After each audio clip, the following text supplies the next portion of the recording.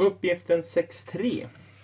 Här ska jag beräkna hur stor EMS som induceras i en 5 cm lång ledningstråd som rör sig med farten 10 cm per sekund.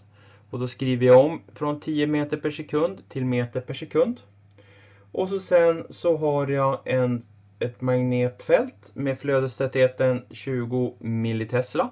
Skriver jag upp det.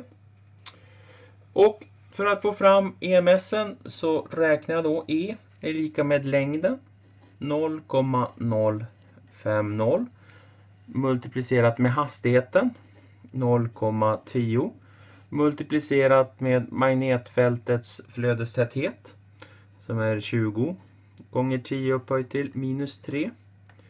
Och utföra den där beräkningen så får jag det till 1,0 gånger 10 upphöjt till minus 4 volt.